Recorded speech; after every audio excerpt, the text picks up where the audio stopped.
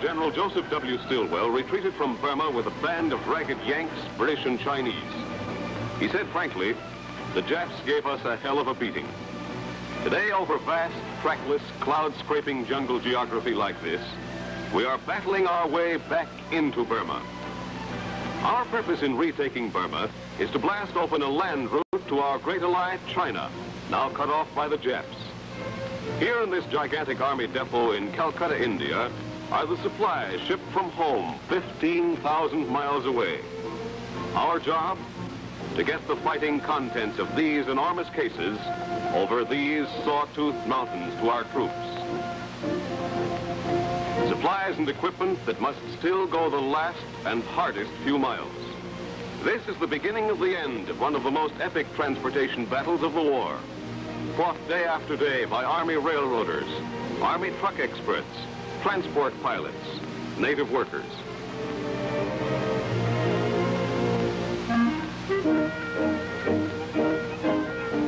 Faced with primitive transportation facilities in India, we use every available means of moving supplies. Use river barges for these P-40 Warhawk replacement motors. Head them for our airfields spread over the China-India-Burma battle area. Airfields from which General Claire Chennault's pilots are blasting the Japs. We take over this rail line leading out of Calcutta to our principal North Burma base at Lido, headquarters of General Stillwell's forces and starting point of the Lido Road. Here we meet strange difficulties. Along the route, we are forced to halt and switch from broad to narrow gauge tracks. Complete loads have to be shifted. Fuel must be repoured. There are only a few pieces of modern machinery here. The bulk of the work must be done by hand. At the end of the line, we reload on American-built heavy trucks and keep rolling.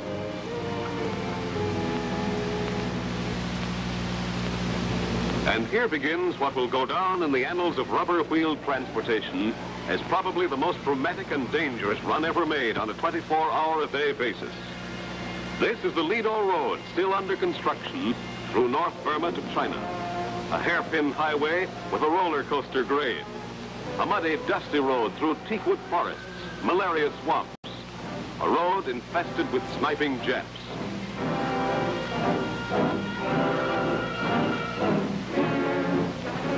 And subject without warning to another enemy, landslides. The workers at home who made these bulldozers and trucks probably never realized they would end up above the clouds in far-off Burma. But the job isn't finished yet. This is the headquarters for an airdroppers company. From here, by transport plane and parachute, in specially constructed wicker containers, supplies are delivered from the sky to Allied patrols and roving jungle armies deep in the Burmese interior. To General Merrill's Yank Marauders, to British Chindits, to the Chinese battalion spearing down from Yunnan province, all concentrating on wiping out the Japs in Burma. Food from America packed with rice husks as shock absorbers. By proper packing, by using multiple parachutes, even the most delicate equipment can be safely landed. Radio transmitters like this have been dropped to our troops and retrieved in perfect condition. 50-gallon oil drums, machine guns, grenades, clothing, mail from home. All these are carried for air delivery in our giant flying boxcars, the C-47 Skytrains.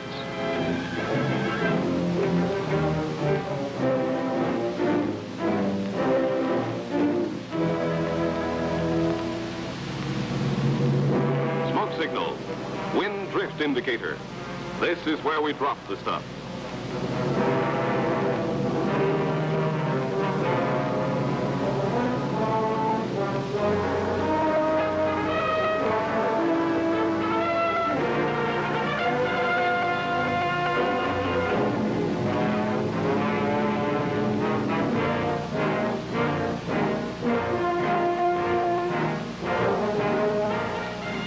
For the first time in military history, troops are armed, fed, and equipped from the sky, are free to move without danger of being cut off from their source of supplies.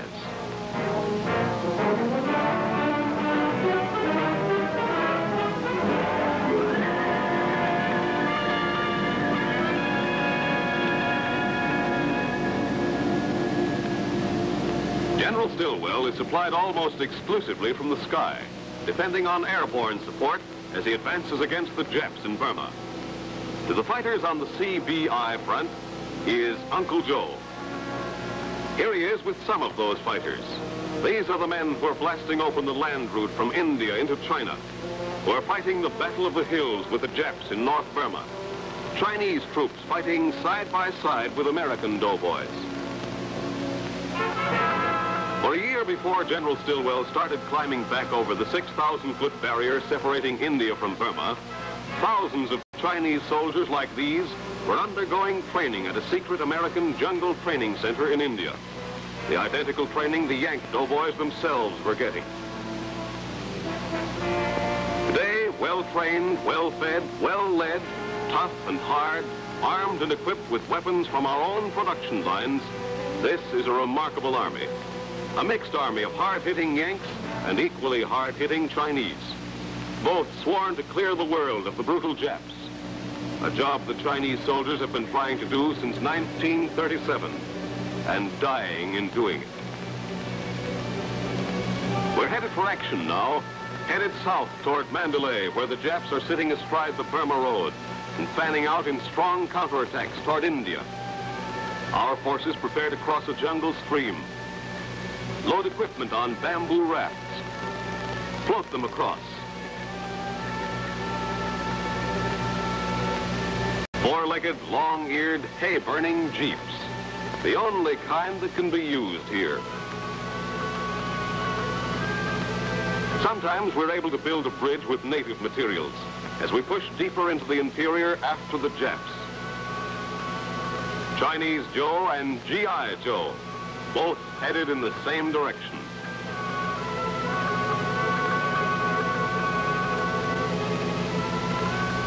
We hack our way through impenetrable forests.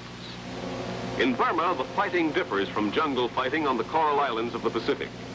Here, both we and the Japs try infiltration, cut-arounds, weave-backs, roadblocks, all the maneuvers in the book, and a few that we make up as we go along.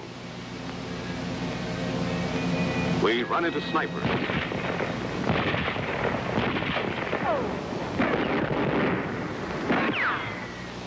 Bring up and emplace our guns.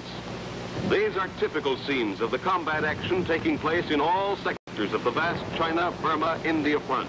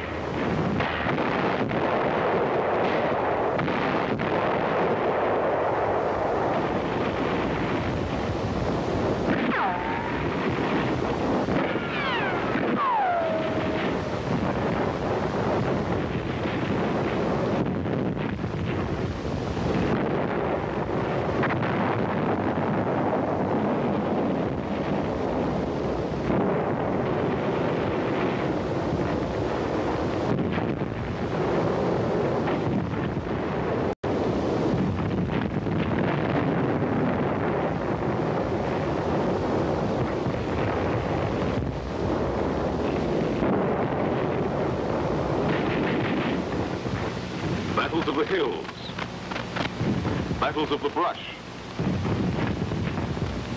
battles of the roads and trails and passes, battles of the streams.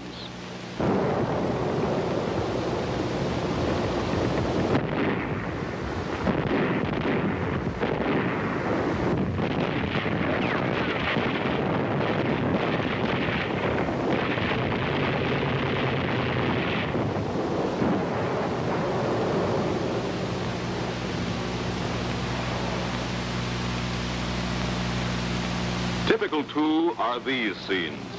Those of our Chinese wounded who can walk under their own power. The more serious casualties are treated in the field before being carried in crude litters to frontline emergency hospitals.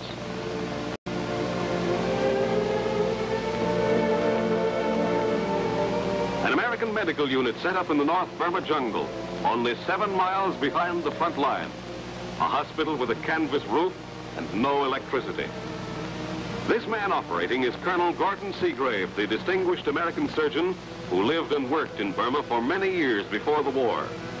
On his staff here are Burmese nurses he trained.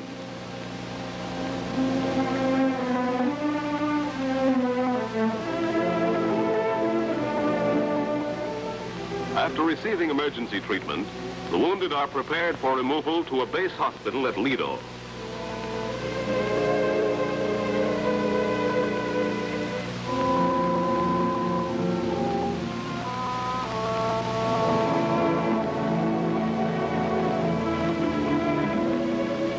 By foot, this is a trip that would take 15 days. Airborne in these small ambulance planes, the wounded can make it in an hour.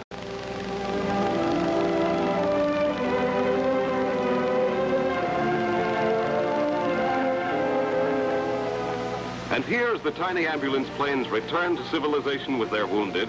In another part of the Burmese sky, a giant supply transport crosses back over these great hills with more weapons, more equipment, more ammunition, that the fight against the Jap invaders in this wilderness below may go on. Vast, trackless, tropical jungle, Burma, an enormous Jap-held barrier cutting the Burma Road, starving off China from land-delivered American and English supplies, where Yanks and British and Yank-trained Chinese are carving a new supply route over Razorback Mountains, through malaria swamps, through an army of desperate Japs who know that from American-maintained airfields in China, we will hit the Japanese mainland itself, as we and the RAF have burned and blasted industrial targets in Hitler's Europe. Pinpoint precision delivery. These precious bundles must hit these tiny patches cleared in the jungle or be lost. We are on our way.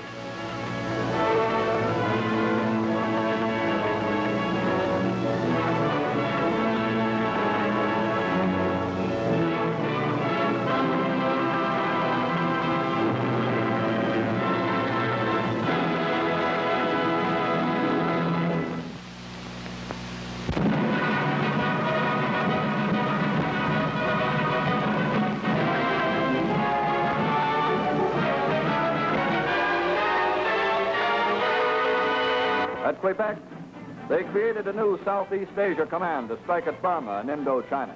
They gave it to the English Commando Chief, Admiral Lord Mountbatten, the man on the left. Front 1 was the New Guinea and the Solomons. Front 2 was Burma.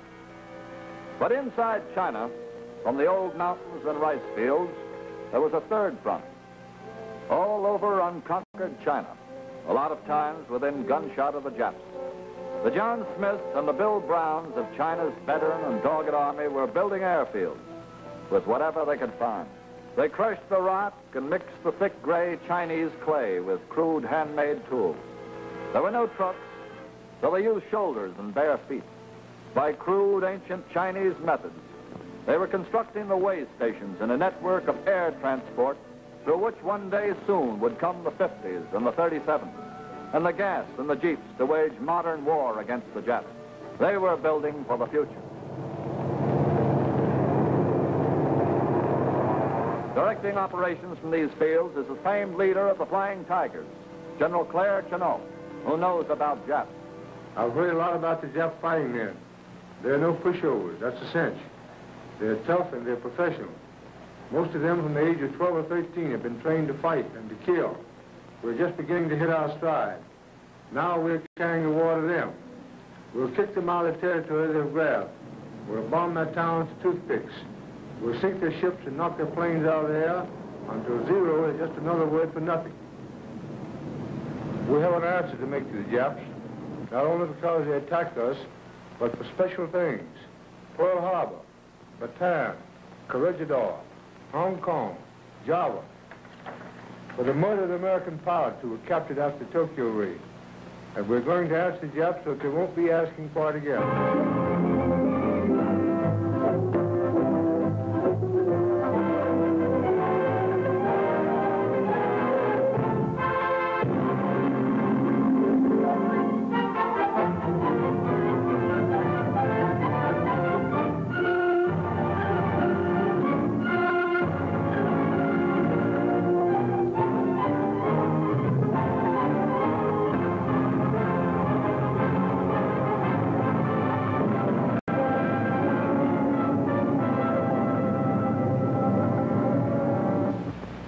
Our remaining two air forces have operated on the other side of the world, in India and China.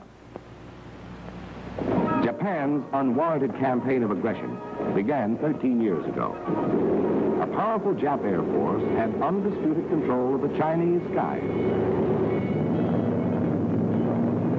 These were happy days for the Jap flyers.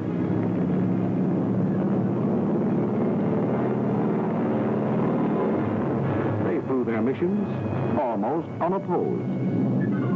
They murdered at will.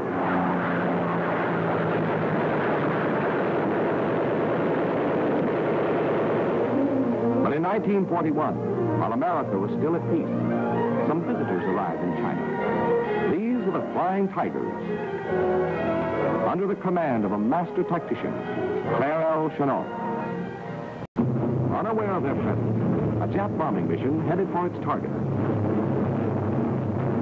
The Chinese warning system flashed the news across the hills to the Tigers.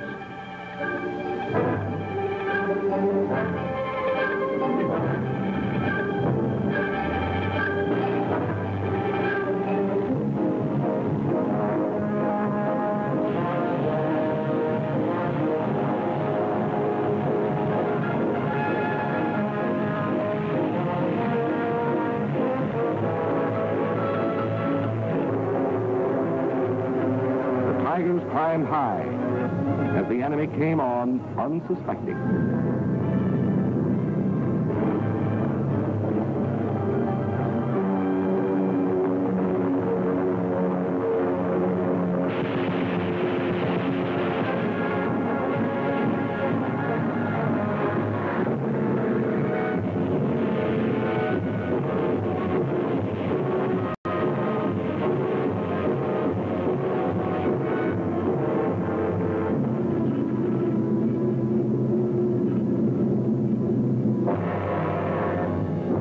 One gone, and a Flying Tiger circles around his victim to make sure of the kill. The score that day was 6-0. From then on, the Flying Tiger's combat record never dropped below 5-1. The Flying Tigers were supplied over the old Burma Road. Following Pearl Harbor, Japan took Burma and cut this supply line. The Tigers became members of General Chennault's 14th Army Air Force. But because of this same problem of supply, the 14th is still numerically small. Supplies for the 14th start the journey from the United States by ship. After a voyage that takes 2 months, the vital cargo is unloaded at Calcutta. The bulk of it must be pushed to the river docks, laboriously loaded onto barges, and shipped upriver to Assam. Length of the trip, 40 days. The other route to Assam is by rail on a primitive railroad. Shortly after the trip begins, the rail becomes narrow gauge. The agonizingly slow process of unloading and reloading starts again. Frequent accidents and irregular schedules further slow up supplies. At the end of the arduous rail trip, most of the heavy equipment is loaded on trucks for a 4-day journey on rough, dusty roads. And so by ship, train, river barge, and truck, the supplies for the 14th were painfully assembled in Assam, headquarters of our 10th Air Force. The 10th is one of our oldest air forces, created in haste when the Japs threatened India. Today it defends the western terminus of the only route left into China, the hop from Assam across the mountains to Kunming.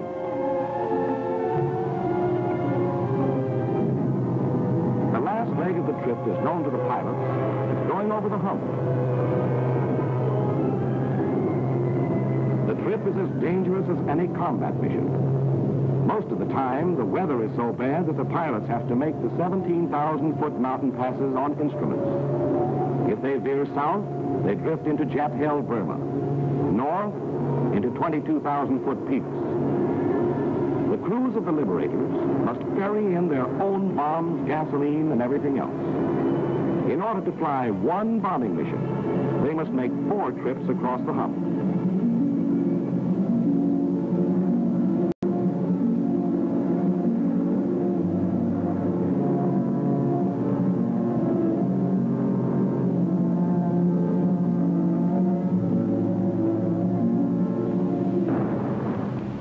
Finally, the bombs, the gas, the tires, the food, the cigarettes, the 1,000 things our flyers must have arrive at Kunming.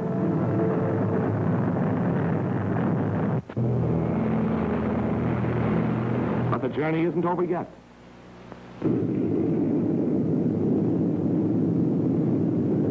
There's one more leg into enemy territory. Hong Kong is the objective on this mission. The bombs are finally away. They've come 10,000 long miles. They've been en route for close to 6 months. But on this last couple of miles, they travel swift and true into the enemy target. To broaden the scope of our operations in China, we're building a supply route from Ledo. The road is being built as we fight and will eventually connect with the old Burma Road. When completed, it will carry some 40,000 tons per month. The conquest of Burma would further facilitate transport by opening up the port of Rangoon. But basically, we must have a direct route into China. For China, besides having obvious geographical advantages, has the great asset of its people. American-trained Chinese pilots have already proved themselves in the 14th. The Chinese make expert mechanics, and their manpower is limitless. Potentially, China is our best base for strategic bombing of Japan.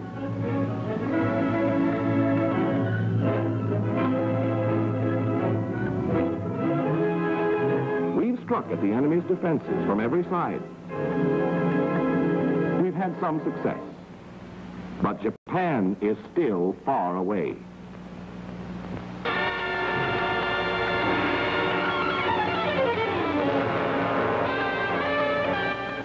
Little Fort Benning, or the 60th Army School at Datun, China, where officers of the Chinese Expeditionary Forces are given standard U.S. Army infantry training. This infiltration course compares with the best courses now being utilized in the United States.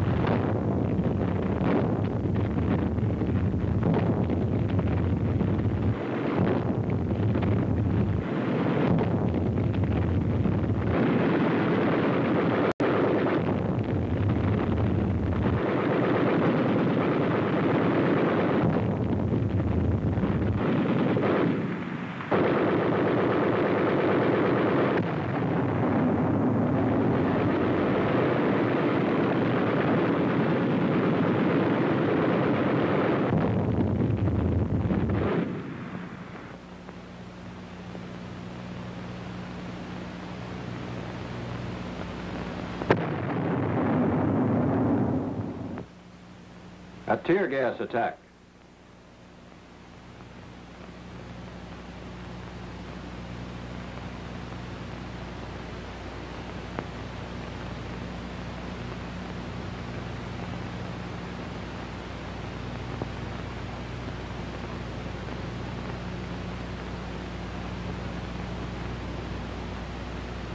Bazooka practice.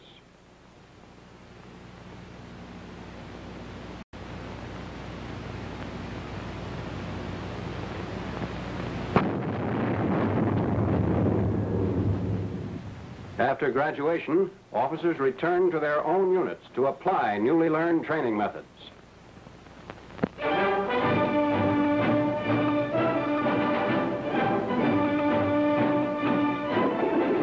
Michinaw Airfield, 2 miles from Michinaw, as General Stillwell's forces take advantage of a lull in the monsoon rains to resume their month-long drive against the city.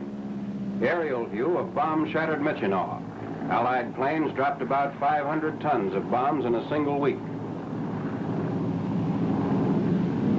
Despite the monsoon, the captured airfield continues to service Allied air and ground forces.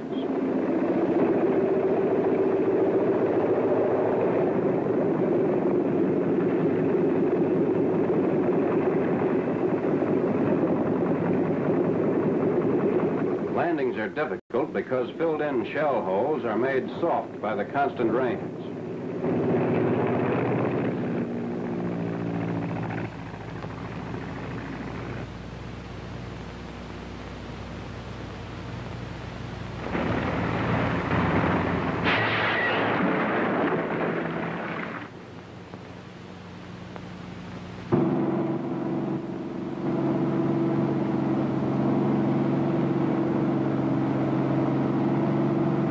Bringing in infantry reinforcements.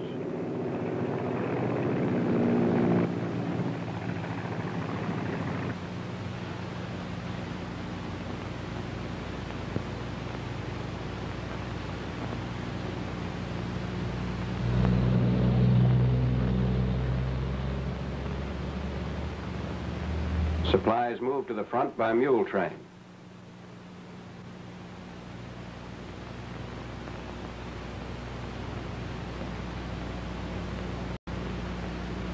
The assault on Michinaw was made possible by the 25-day mountain march of General Merrill's marauders, who cut south through Japanese lines to capture the airfield. Other columns, such as this, emerged north and west of the city to encircle the enemy. At this point, 12 animals were lost by slipping into an abyss.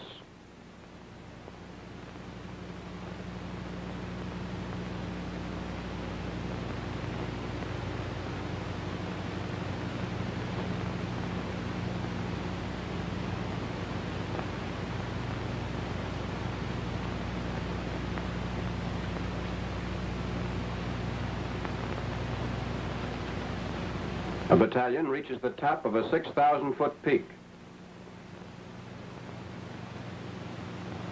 C-47s dropped supplies to the marauders and camped at Kachin village.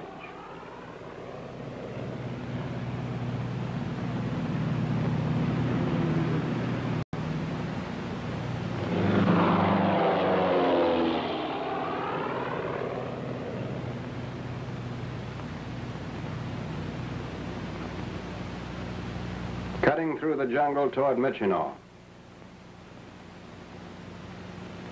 Entrenched 30 yards from the Japs, an attack is launched with BAR and rifle grenade.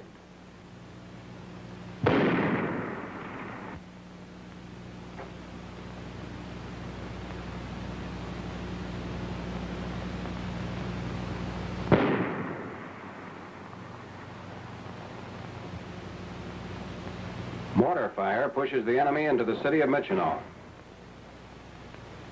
preparing the dead for burial, evacuating the wounded.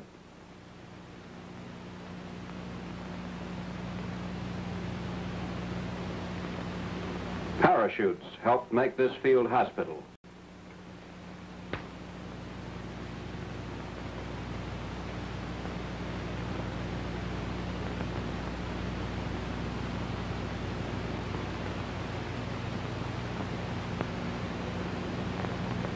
Battle-weary and wounded marauders of B Battalion are evacuated by hospital plane to Lido for treatment and rest.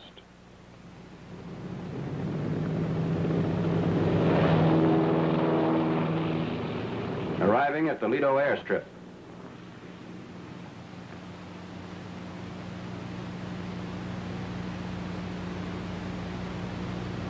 Ambulances transport them to the 20th General Hospital, located between Lido and Margarita, Assam. Arriving at the hospital. Treating the wounded.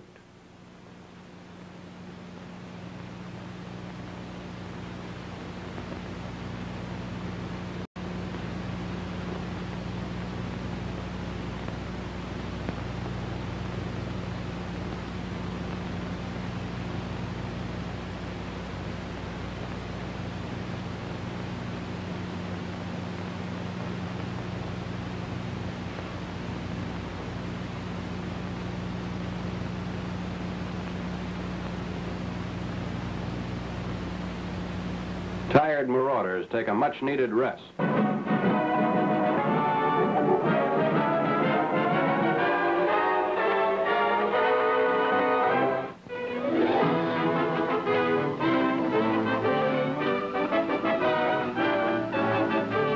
Monsoon rains inundate the Thadazook boathead on the Mogong River, causing damage to beach installations and supply depots.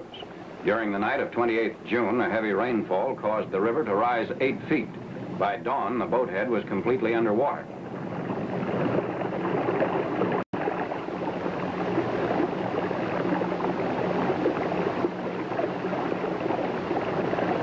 A few of the outboard motors used for boat service to Kameng escaped submersion.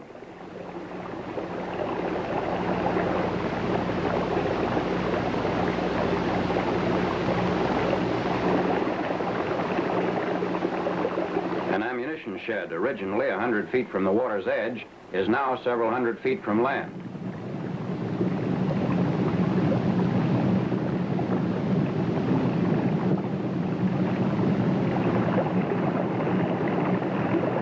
A submerged motor pool.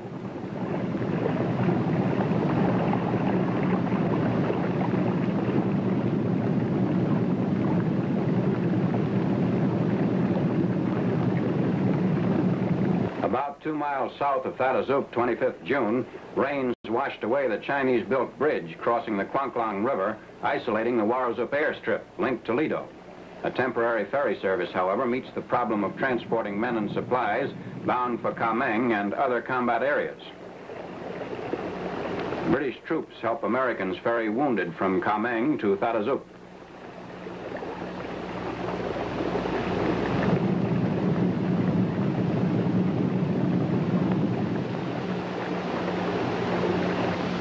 Admiral Lord Louis Mountbatten, Supreme Allied Commander, Southeast Asia Theater, arrives at the Warazuk airfield to confer with General Stillwell. The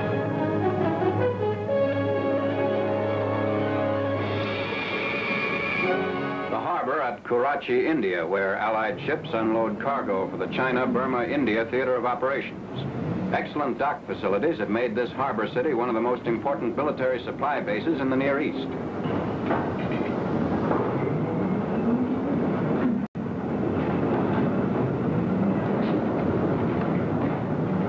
Army personnel and Indian workers unload a ship's cargo in 24 hours.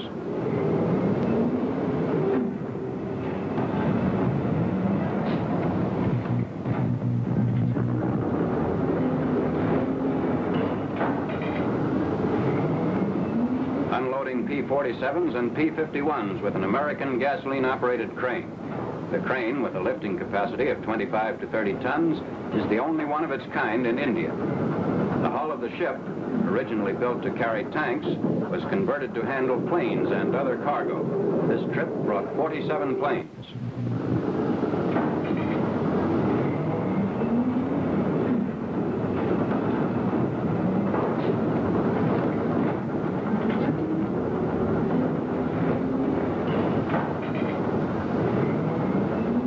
The planes are towed through the city to the Karachi Air Base.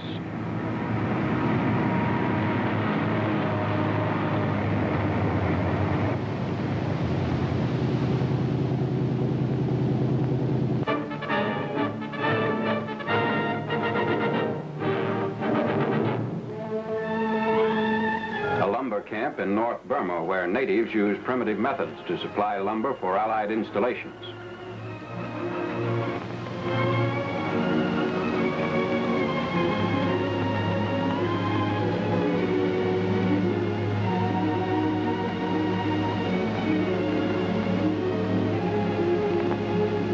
Engineers have brought in modern methods and equipment,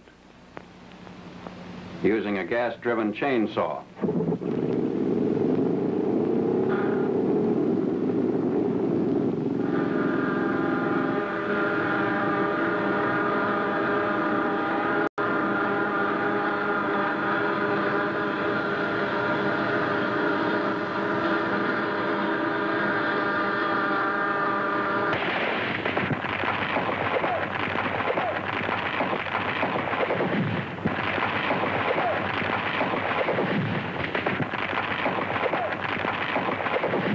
Caterpillar tractor now tows the logs to the depot for transportation to the sawmill.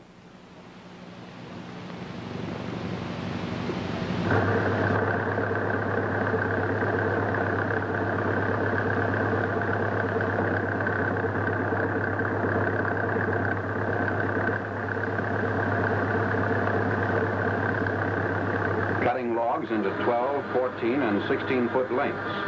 The original length of logs may run up to 120 feet. Trucks are loaded by a turner-lift crane.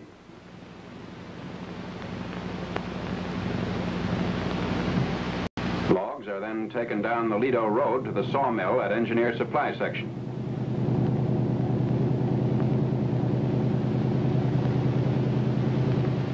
A Cornish portable sawmill cuts logs into planks. This mill can be assembled or taken down in 2 days.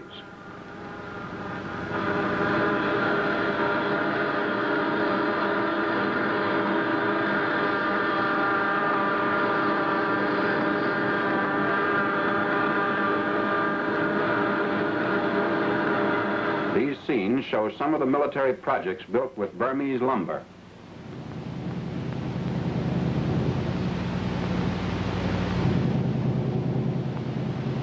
Building a pontoon bridge. The 420-foot bridge is being built by the engineers on 40-foot pontoons made from native lumber. At Lekapani, a railhead of the Bengal-Assam line near Lido, equipage for a 25-ton pontoon bridge model 1940 is transferred from flat car to trailer by the 446th Engineer Battalion. 75th Engineer Light Pontoon Company will transport the pontoon equipage to Michinaw, where a heavy-duty span across the Irrawaddy River is needed. From the untrucking point, the convoy heads down the Lido Road.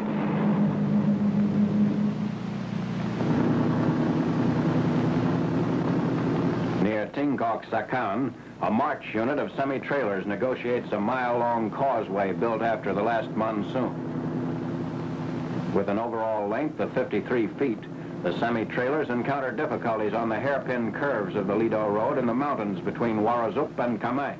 Transportation is delayed 2 weeks as the curves are widened. Despite this, some of the trailers shave the embankments, damaging a few pontoons.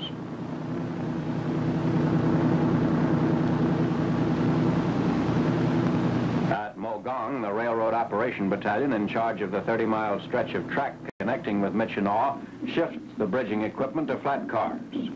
Also, newly trained Chinese troops moving up to the Salween front ride the same train. As the pontoon equipage arrives at Michinaw early in December, the 75th Engineer Light Pontoon Company handles final phases of transportation to the bridge site on the banks of the Irrawaddy. Construction by parts is the method chosen for the Irrawaddy span. While the bridge is begun by the formal method of construction with successive pontoons, 4-boat 3-bay parts are assembled at other points on the near shore and maneuvered into position. Routes of communication in the rugged terrain of North Burma continue of strategic importance in the drive to rout the Japs above Mandalay. While advance elements such as the U.S. infantry and artillery troops known as the Mars Task Force are frequently supplied by parachute, heavy equipment must go overland via truck and mule pack. This heavy-duty pontoon bridge near Michinaw is the first major span over the Irrawaddy, regarded as a highway through the center of Burma.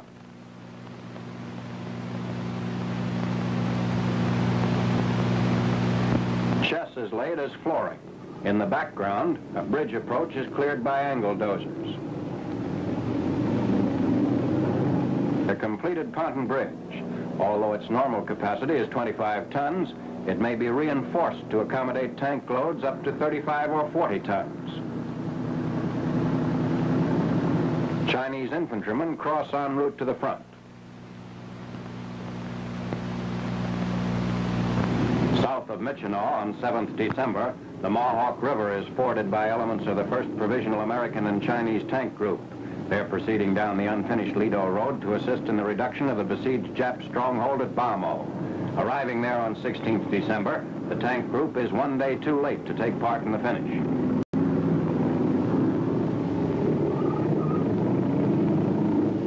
War dogs behind Jap lines on 4th December.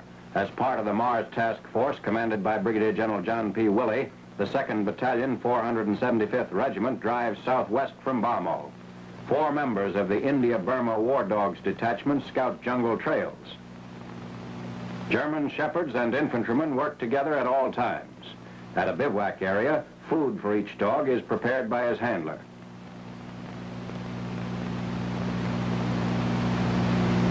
Meanwhile, the 1st Battalion of the 475th bypasses encircled Bamo to strike southwest toward Xuegu. It's another unit of the task force constituted of Marauder veterans plus replacements and IB volunteers. From Michinaw, the battalion has marched more than 200 miles in 14 days. An incident of the trail. Mule skinners extricate their charge from a stream near Xuegu. Woven bamboo mats are used to repair the bridge. The Mars Task Force element by mid-December is closer to Mandalay than any other Allied troops in Burma. On 10th December, wounded infantrymen of the 475th 2nd Battalion are evacuated to Manhon, still deeper in enemy territory after contacting the Japs at Mo Liang. While the wounded receive attention, the 612th Field Artillery Battalion presses forward to shell Tonghua, 120 miles north of Mandalay. Meanwhile, at Michinaw on 4th December, an extensive air evacuation has begun. Chinese troops trained in India and toughened in battle in Burma are to be transported back to their homeland for countermeasures against the Jap drive aimed at cutting China in two. American officers remain with their Chinese troops.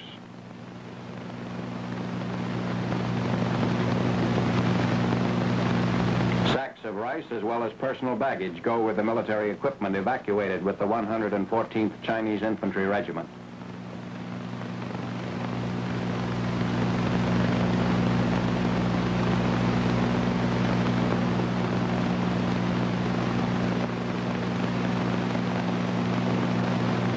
On 9th, 10th, and 11th December, the 47th Regiment, 14th Division, 54th Chinese Army with full equipment, including horses and mules, is evacuated from the North Strip at Michinaw.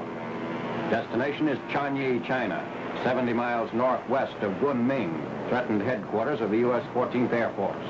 The 317th and 319th Troop Carrier Groups have the task of flying the Chinese regiment and its equipment over the hump. It's the first time pack animals will be flown over these peaks of the Himalayas.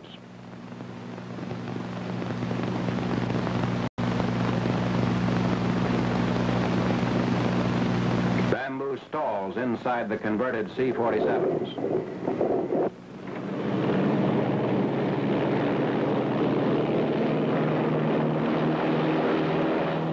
The hump is crossed at an altitude of between 12 and 15,000 feet. All the pack animals are landed safely at Chanyi. Despite clumsy unloading, these Indian Tonga ponies apparently suffer no ill effects from their air journey.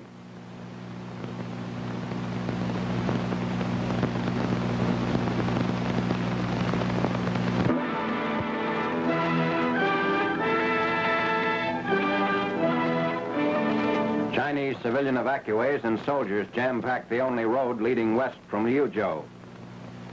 Resting for a brief interval, these Chinese flee advancing Japanese driving northwestward along the Guangxi-Guizhou Railroad in south-central China.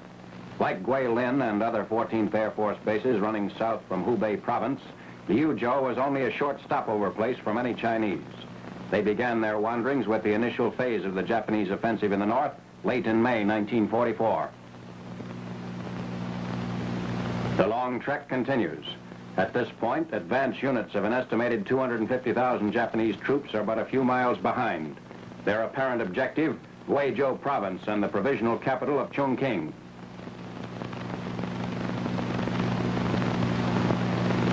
Chinese armored units retreat to more favorable positions. With them go American vehicles, some of which bear U.S. liaison units, road demolition crews, and transportation units removing the last supplies from danger areas. The route north becomes a one-way stream of mass evacuation, increasing in volume as weary refugees leave one village after another deserted and destroyed.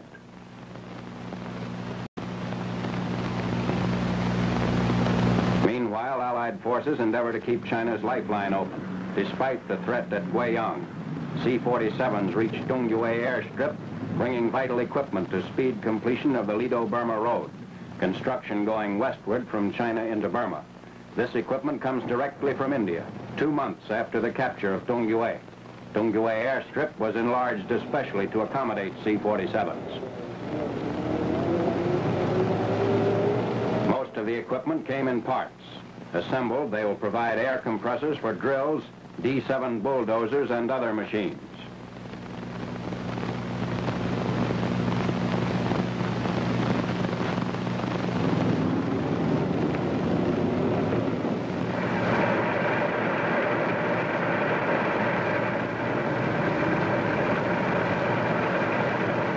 Dongyue lies somewhat west of the old Burma Road in Yunnan province. A spur has been built from the road west to the airstrip. This spur can now be continued into Burma.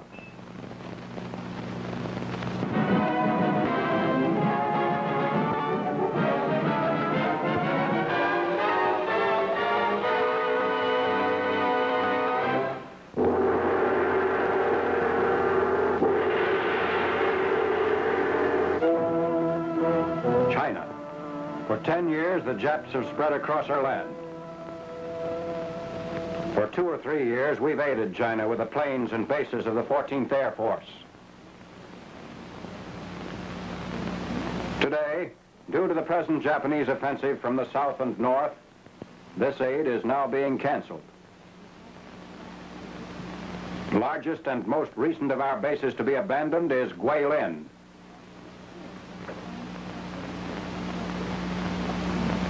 Guilin, capital of Guangxi province and center of South China's defenses. As Japanese forces from the north and south near the city threatening to split China in two, the inhabitants of Guilin leave their homes in a mass evacuation. This latest Chinese debacle not only uproots thousands of men, women, and children, many of whom experienced previous evacuations, but in the words of Brigadier General Clinton D. Vincent, is the worst strategic defeat ever suffered by an American force.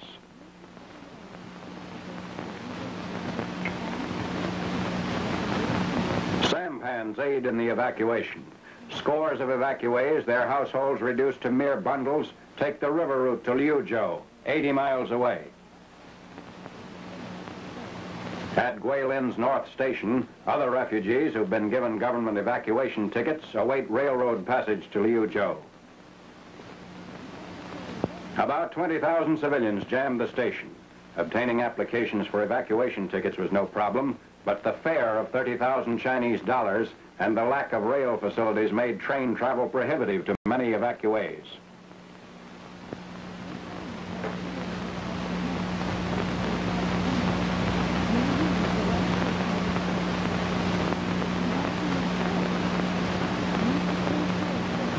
Beside occupying every inch of space inside and on top, passengers rode on boards fastened to rods under the cars. Although deprived of its principal Hunan coal supply, the railroad managed to keep steam up with both coal and wood. Guilin is left behind. Ahead is Liuzhou, a 3 or 4 days trip that covers only 80 miles. Meanwhile, at the great airstrip with its 550 buildings at the base of high, craggy limestone hills, the 14th Air Force continues air operations to stall the advancing Japanese army. For this purpose, C-47s have brought in fragmentation bombs. Loading bombers for flights over Zhuangxian and the Hongyang and Lingling areas.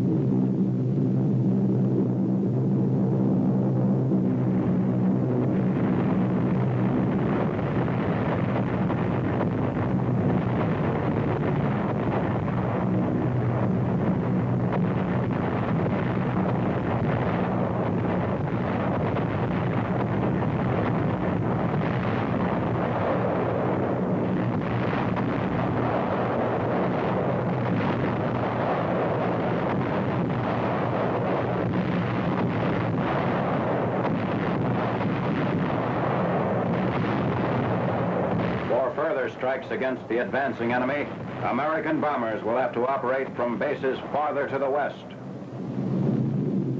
Back at the main intersections of the city, Chinese built pillboxes for a last-ditch defense against the more than 40,000 Japs thrusting southwestward to Guilin.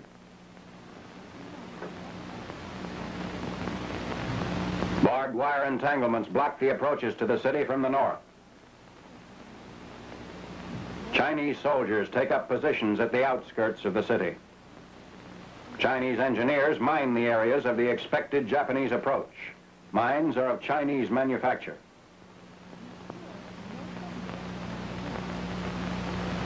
A German 30 caliber machine gun covers the mined area. The Jap column is within 45 miles of the city. Evacuating vital equipment by air transport. General Joseph W. Stillwell, after a brief visit to the scene of evacuation where he conferred with General Chennault, local U.S. and Chinese officers. Leaving Guilin, its evacuation almost complete. Coolies aid in the demolition of the airstrip by planting 1,000-pound bombs along the runways.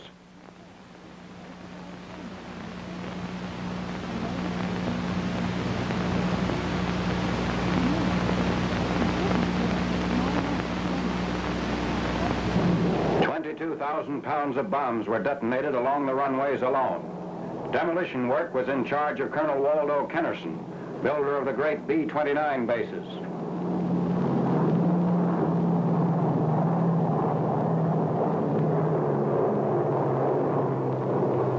Holes left by the bombs were 15 to 20 feet deep and about 30 feet in diameter.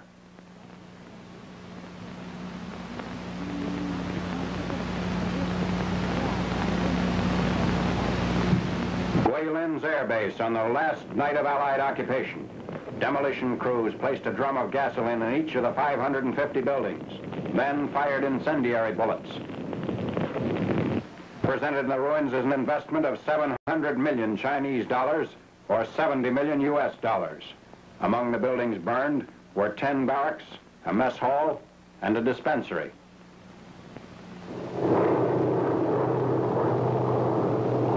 Also destroyed by fire were large sections of the city itself. China's scorched earth greeting to the Japanese invaders.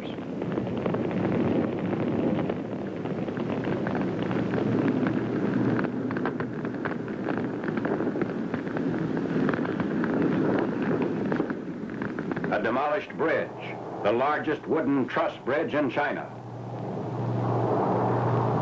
Guilin awaits the enemy, burned, stripped, and unpeopled. Begun late May with the advance on Zhongsha, the Japanese offensive nears its objective. But beyond this area of desolation, the evacuated Allied forces continue to fight on. The Allied campaign to drive the Japs from northern Burma and complete a supply route to China continues despite high waters and waist-deep mud. Heavy monsoon rains washed out this bivouac area at strategically important Kamang in the Mogong Valley. Chinese artillery troops fighting under General Stillwell transport their vehicles to high ground employing a makeshift ferry. Cable, rope, oil drums, and the ponton boat used in this operation are all part of captured Japanese materiel.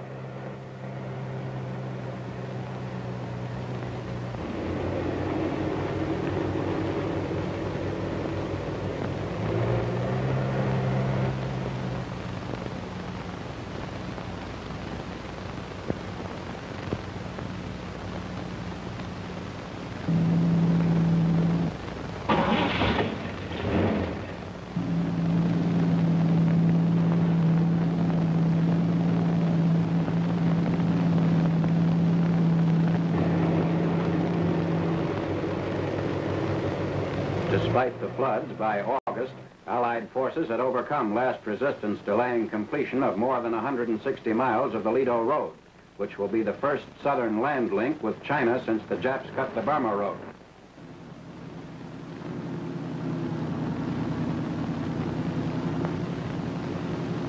Mogong was attacked repeatedly before falling to the Allies. A railway bridge bombed by American aircraft while still in Japanese hands is speedily repaired. Sikhs of an Indian engineers company handle the assignment.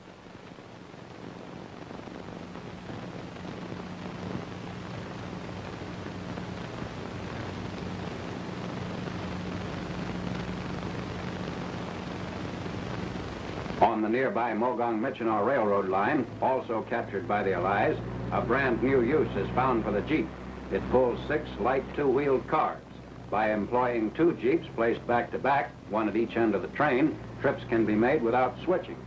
Personnel and supplies flown into a captured airstrip at Michinaw are transported along the 30-mile spur to Mogong, which has no airfield. Thus, Allied troops are provisioned for twin drives now threatening to crush the remaining Japs in northern Burma.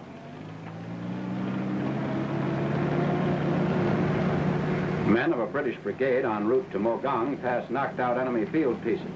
Today, an all-British division is operating in Burma, the first such unit to join the variety of contingents serving under General Stillwell. Flat cars make hour-by-hour circuits of the rail line. The tracks have been serviced by repair gangs of an American Engineers Light Ponton Company. They also act as drivers for the trains.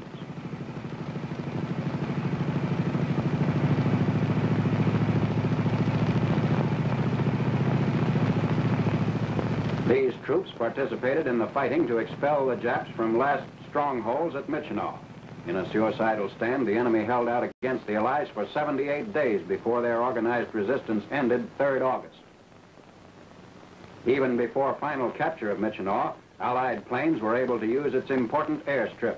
P-40Ns conducted up to 44 sorties a day to help neutralize Jap pillboxes and bunkers that prolonged the siege in this area.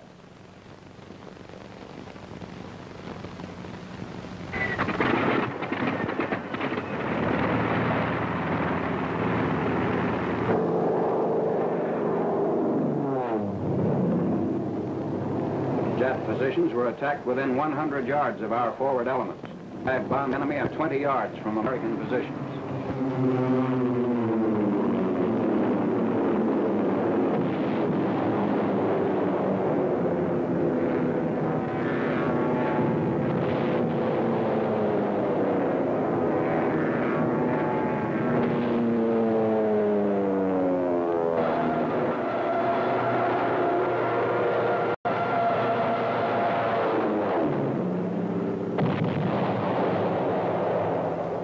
Of the Japs brought a huge amount of abandoned equipment into Allied hands. A large part of it is put back to use by American Ordnance and Signal Corps men.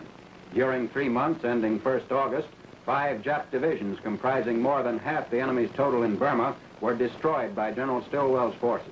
This is part of the equipment left behind in the Kameng area.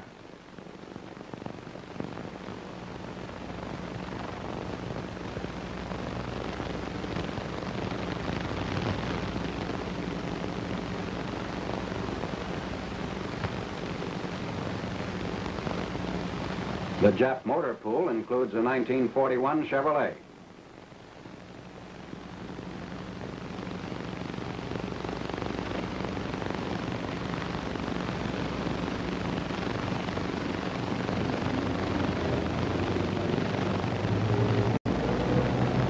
Also at Kameng, Chindits were evacuated from the jungle after months of active duty. Composed of specially trained Britishers, West Africans, and Indian troops, they originally landed in Burma from U.S. gliders and planes early in 1944. Their job was to harass Jap communications, to hold roadblocks and river strong points.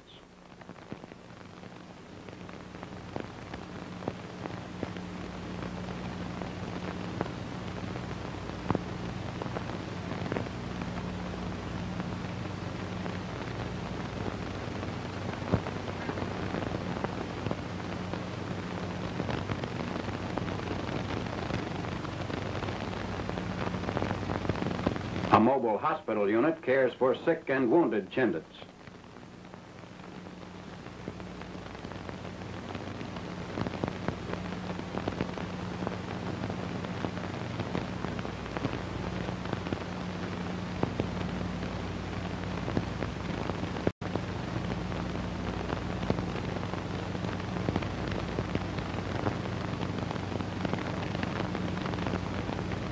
New clothes are issued before moving to rest camps.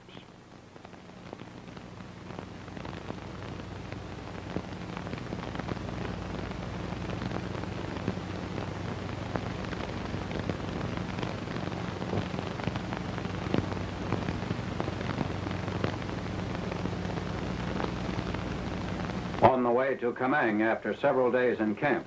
The achievements of the Chindits include a total of enemy dead running into thousands. Before withdrawing from a single roadblock southwest of Mogang, they killed more than 700 Japs.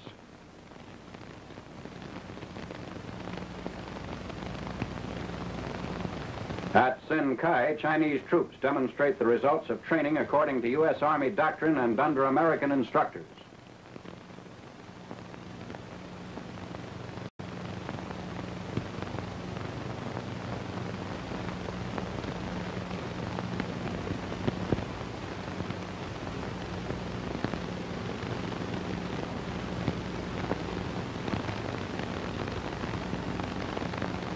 They are almost ready for field assignments.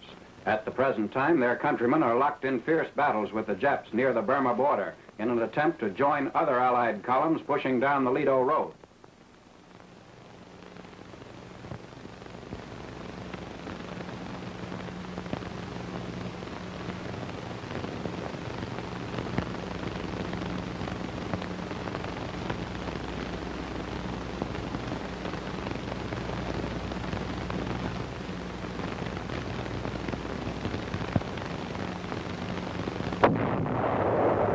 Chinese troops form an integral part of General Stillwell's army, whose gains have been the most important made by the Allies on the Asiatic continent.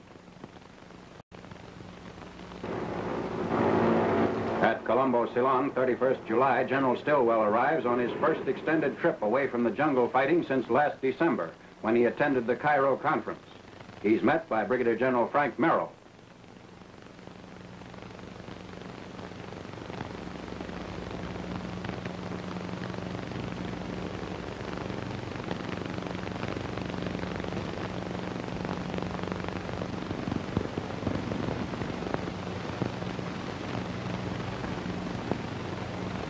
Kandy, Ceylon, 10th August, following confirmation of General Stillwell's promotion to a full general.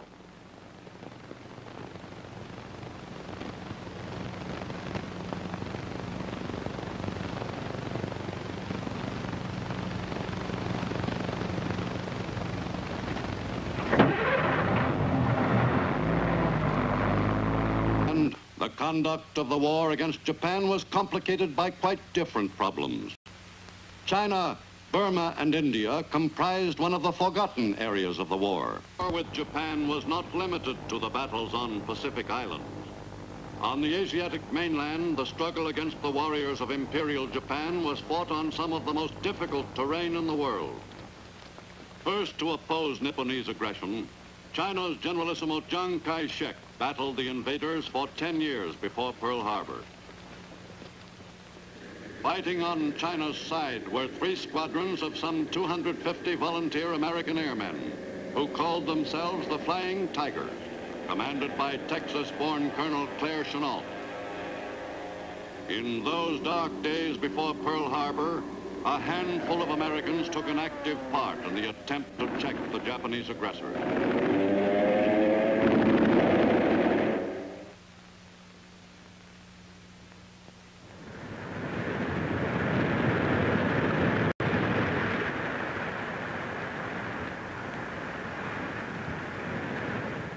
In the late 1930s, Japan extended its area of control on the Asian continent.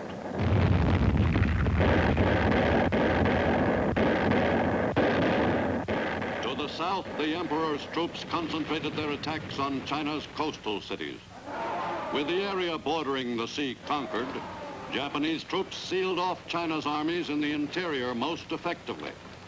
But Japan was well aware that China was not thoroughly blockaded as long as supplies from the outside world could be brought into Rangoon, thence transported by rail to northern Burma, finally across the mountains to China via the Burma Road.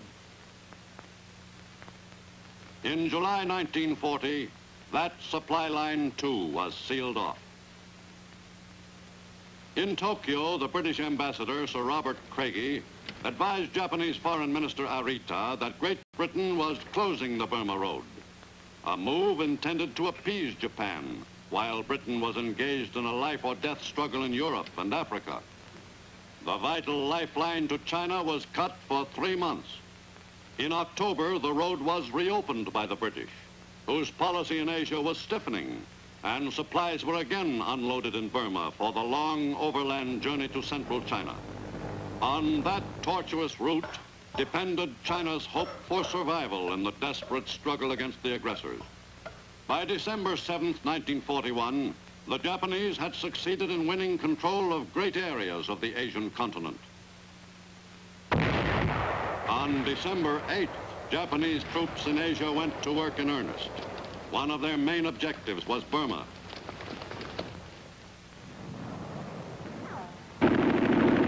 Japanese troops quickly took possession of Lower Burma, where the British oil wells were located. Before pulling out, British forces had set fire to the oil fields, which fell into Japanese hands in mid-April 1942.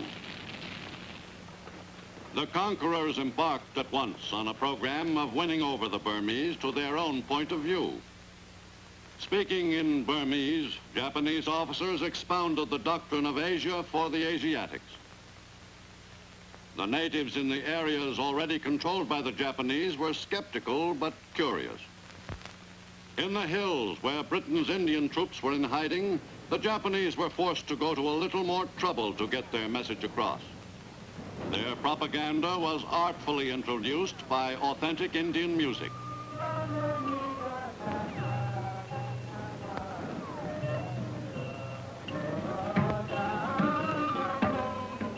But the invaders weren't relying wholly on propaganda to achieve their objectives. The Burma Road was one of their most important targets in those early months of 1942.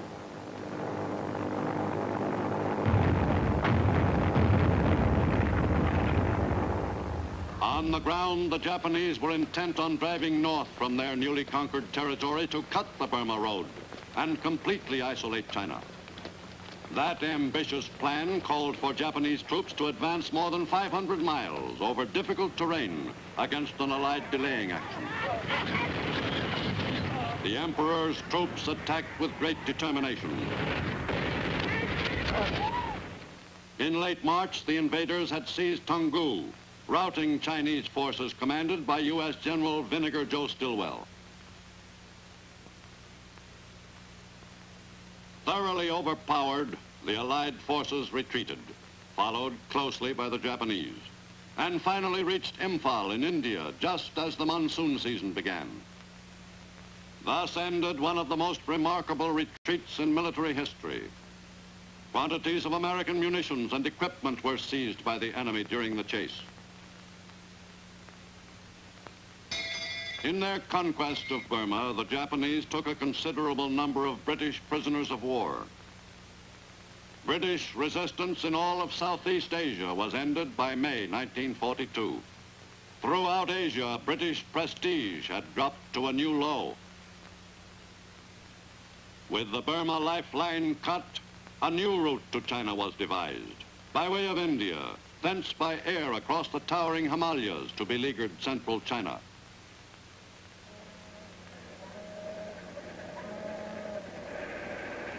Into Calcutta harbor came thousands of tons of supplies for China's troops, who were still grimly battling the enemy in the interminable struggle.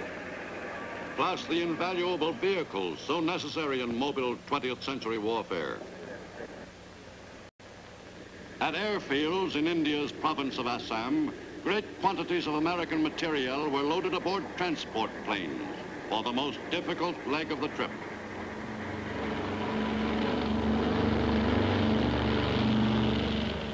The flight across the Himalayas came to be known in the CBI as flying the hump.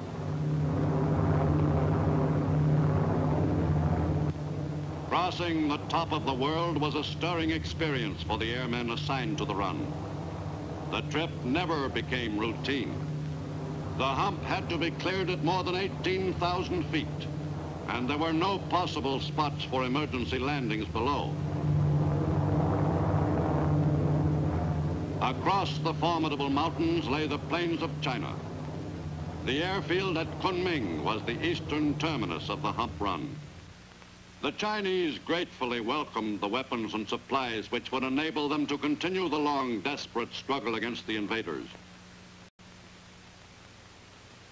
But getting that equipment to the Chinese troops was far from an easy job. Transportation in the interior of China was still a primitive operation. The last leg of the trip was achieved by the most ancient methods at a painfully slow rate of progress. Chiang's forces continued to fall back under the weight of fresh enemy attacks. The Chinese situation from a military standpoint was growing steadily worse. And with every Chinese defeat, thousands of civilian Chinese straggled back from the area seized by the enemy.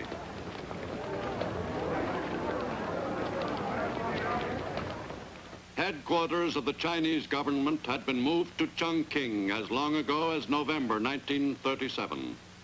Here, more than 1,000 miles inland, Free China dug in, determined to fight the enemy to the last. Air raid shelters were built out of the solid rock. The inhabitants of Chongqing grew accustomed to sudden raids by enemy planes. China's new capital was a high priority target for Japanese bombers. As soon as the enemy planes were spotted far out of town, the alarm would be turned in without a moment's delay.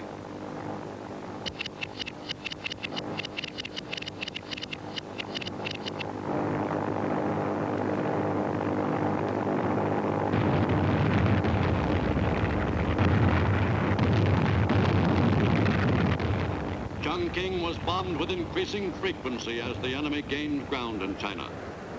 For the Chinese, 1943 was a most critical year in the long war against the Nipponese invaders. Chongqing was also a nerve center for the Chinese communists, who early in the war had agreed to cooperate with the nationalists in the fight against the common enemy. But in practice, the communists rarely cooperated with the Chinese nationalists. Throughout World War II, the nationalists were forced to cope with two enemies. The plight of the Chinese nationalist forces and the Chinese government grew more desperate. Politically as well as militarily, Free China was being backed into a corner. At the Quadrant Conference of Allied Powers in Quebec, the critical problems of Eastern and Southeastern Asia were explored in some detail. It was felt that the confusion of Allied commands in that theater was contributing to the enemy's successes. To help simplify the tangled situation, the Southeast Asia Command was created, to be headed by Admiral Lord Louis Mountbatten. The new commander took over his post with a great feeling of optimism. I feel very honored to have been appointed to the Southeast Asia Command.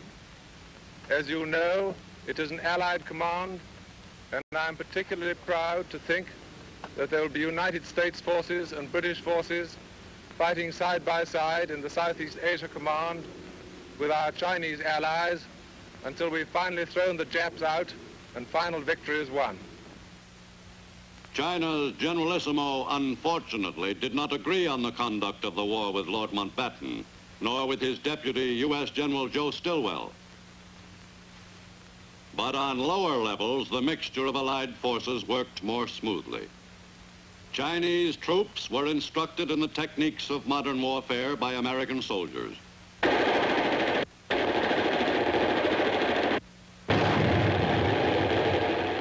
The Chinese were quick to respond to the American training.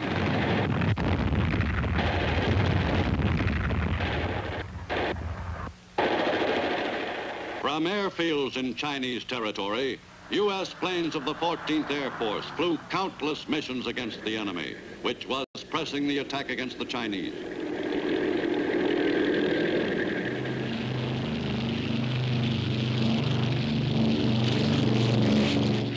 The steady, day-by-day operations of the 14th Air Force against the enemy in China helped materially to keep Free China in the battle during those dark years.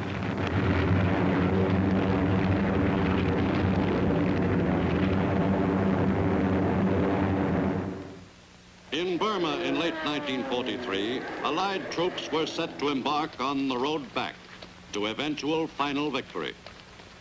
In late December, at a small clearing in northern Burma, General Vinegar Joe Stillwell returned to lead the forces back to the territory from which he had retreated a year and a half earlier. In this drive, Stillwell had under his command 2 American-trained Chinese divisions, the 22nd and the 38th. The campaign to take Myitkyina was waged by a force of men fighting against overpowering odds. The Chief of Staff of the U.S. Army at the time, General George Marshall, summed it up in his war reports. The mission that the Joint Chiefs of Staff had given General Stillwell in Asia was one of the most difficult of the war. He was out at the end of the thinnest supply line of all. He could have only what was left. He had a most difficult physical problem of great distances, almost impassable terrain, widespread disease, and unfavorable climate.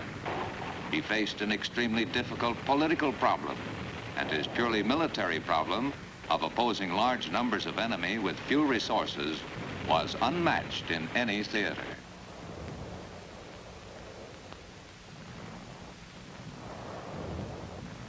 In his drive back, General Stillwell was accompanied by another celebrated figure, one of the small force of men who had made the memorable retreat, Dr. Gordon Seagrave, the famed Burma surgeon.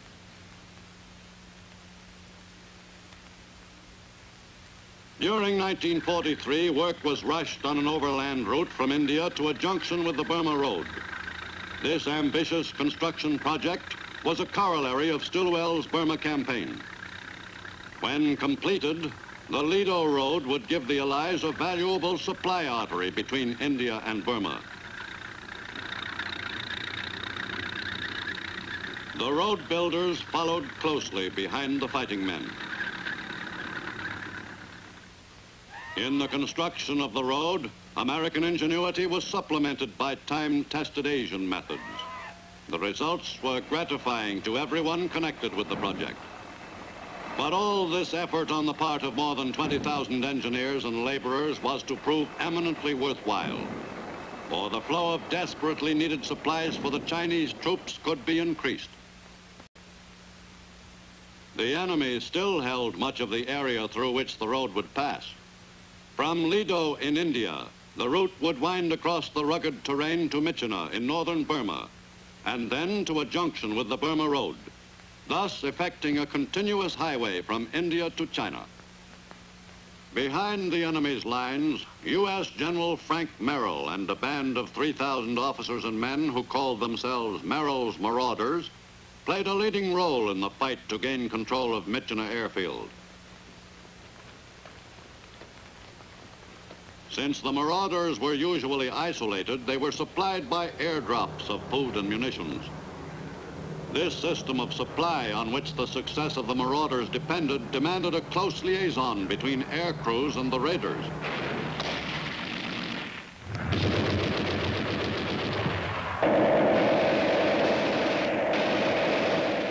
In their perilous operations, Merrill's men suffered heavy casualties. Using the same tactics employed to good advantage in Burma a year earlier by Wingate's raiders, the Marauders fought 5 major and 30 minor engagements against a stronger enemy force and achieved their objective.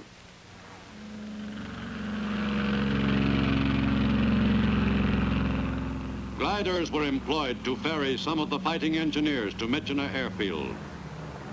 To many veterans of the theater, the struggle for Myitkyina Airfield signified the turning of the tide in Burma.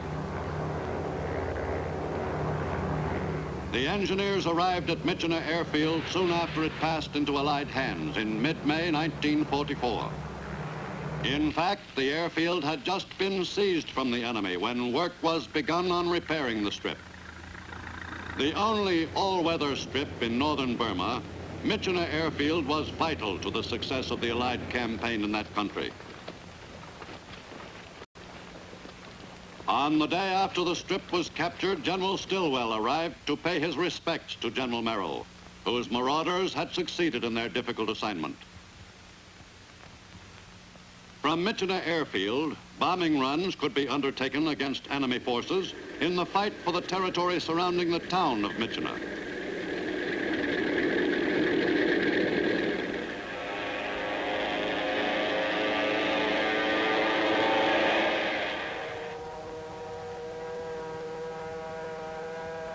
On the ground, forward observers called for more air support.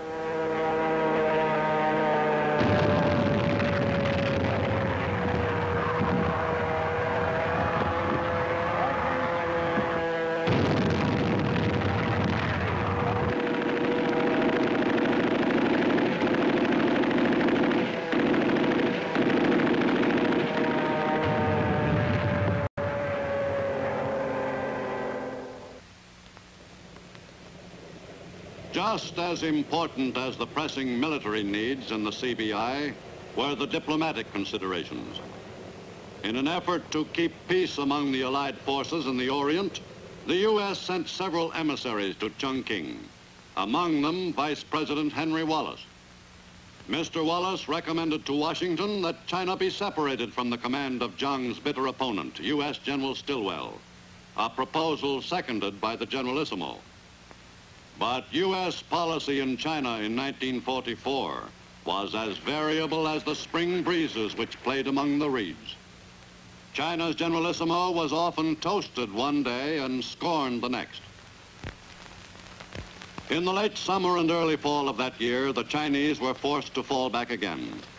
Guilin and other cities in southeastern China were abandoned to the enemy. The hapless Chinese were the victims of a determined enemy offensive. Only in China was the Allied position so weak that the enemy could still seize territory in considerable quantity. At Guilin and at Liuzhou, the U.S. 14th Air Force bases were in danger of being overrun and had to be abandoned. Before the American airmen pulled out, they took great pains to be certain that the enemy would not get much use out of the installations in the field. Bombs were set at strategic points on the airstrips.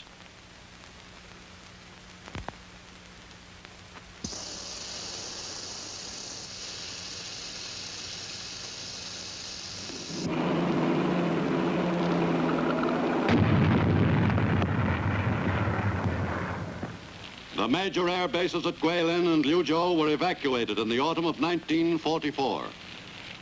The enemy gained possession of an area which included a total of 8 forward U.S. air bases, but not in very usable condition. All over the world, the Allies were driving the enemy back. But in China, the Allied position was steadily deteriorating. In Chongqing, U.S. General Albert Wedemeyer replaced recently recalled General Stillwell as Zhang's Chief of Staff. In late 1944, the Allied military picture grew somewhat brighter. In China and India, the finishing touches were added to air bases which accommodated America's newest and largest bombers.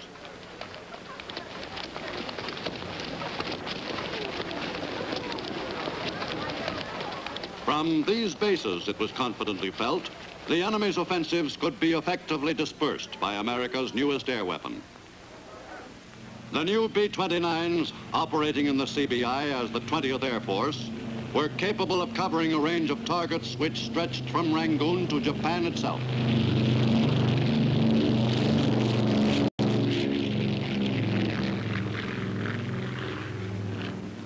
In the reconquest of Burma, the superfortresses were used in softening up the enemy's hold on the country's capital and chief port, Rangoon.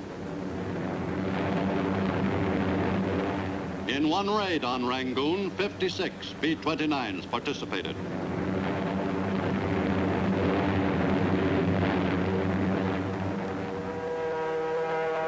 To the north, Mandalay was under attack by Allied planes and British ground forces for more than 2 months.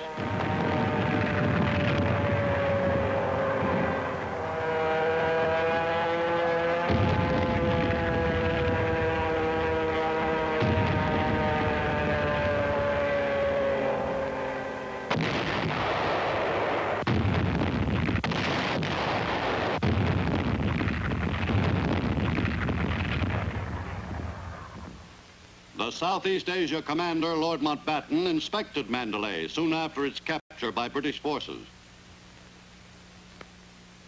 Meanwhile, in lower Burma, between Mandalay and Rangoon, American bombers attacked enemy military targets for the first time with Azon bombs, directed to their pinpointed objectives by radio control.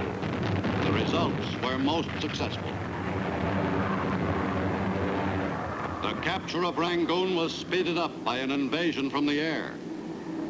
A force of Gurkha paratroopers jumped in an assault on a strong point which dominated the approach to Rangoon.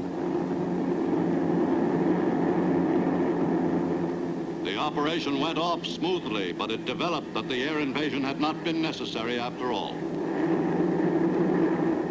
British ground forces entering Rangoon via landings along the coast found that the enemy had abandoned the city. 38 months after Rangoon had been forfeited to the aggressors, Burma's capital was once again in British hands. The reconquest of Burma had required the services of more than 1 million men. But final victory always made the long, bitter campaign seem worthwhile. In the retaking of Burma, a considerable number of British prisoners were liberated. Some had been taken captive by the enemy 3 years before, but throughout their long internment, they never gave up hope.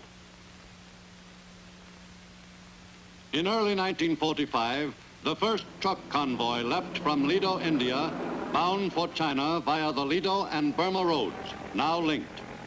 This invaluable artery across the rugged mountains helped materially to speed up the flow of supplies to China. But even in full operation, the overland route, christened the Stillwell Road, accounted for only 1/3 as much tonnage as was flown across the hump in the waning months of the war. To facilitate the flow of fuel from India to northern Burma and China, several pipelines were constructed. From India, the fuel was pumped via pipe as far as Kunming, more than 900 miles away. Thus, one more lifeline was established with beleaguered China. In early 1945, the Chinese mounted an offensive and succeeded in forcing the enemy back somewhat in certain areas. But though the Chinese scored limited gains, the Japanese were by no means in retreat throughout China. By the closing months of World War II, the Chinese gained some ground, but also lost much valuable territory. Jiang's forces continued to attack, but even the most optimistic of his allies never felt that the Chinese could win back China.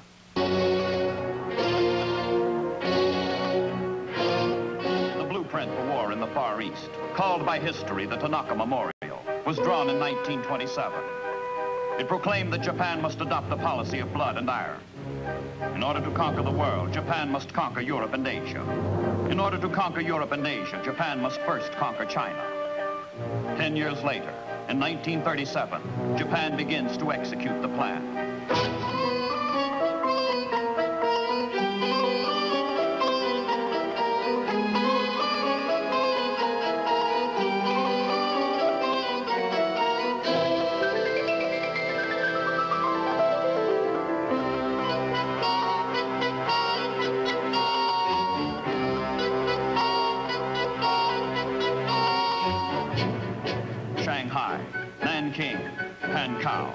City by city, province by province, the Japanese slash at the vast, unyielding body of China. China bleeds from 1,000 wounds, but her 500 million people will not be subdued.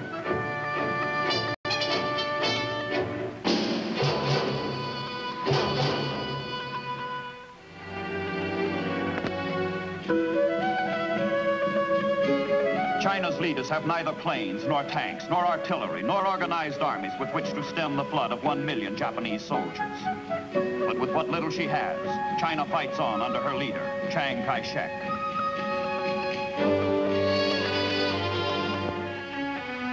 Land is the one forbidding weapon China does have. Blast, burn, destroy everything on land, everything in the invader's path. Surrender only the scorched earth.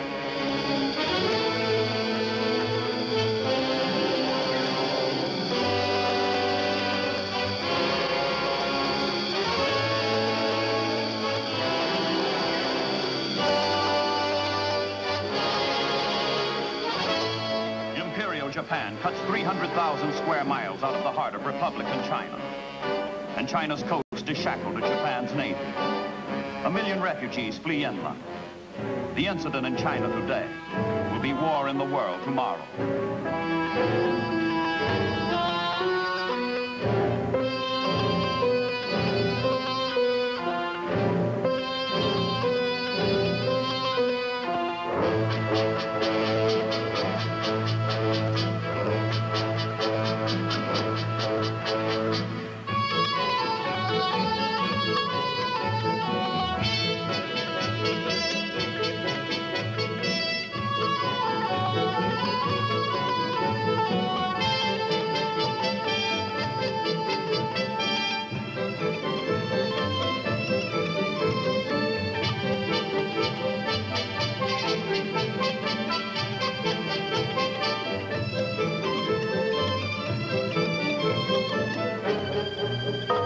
and deeper into the interior, beyond the reach of the invaders.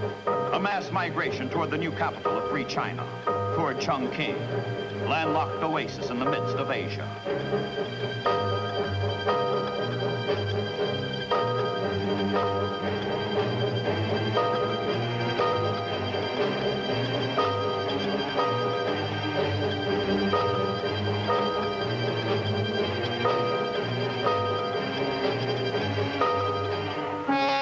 China's sole access to survival now lies southward across the Himalayas, southward to Burma. Rangoon, Mandalay, Lashio are joined together by rail and road. From the port of Rangoon, supplies are carried north. To link China with Burma, a road is built from Chongqing to Lashio, the Burma Road. On this road hangs China's only hope of health, of life. The independent kingdom of Siam is Burma's eastern roommate. Siam, land of teak and mangrove, land of 16,000 temples. To reach Burma, to cut the Burma Road, to isolate China completely, the Japanese must first absorb Siam.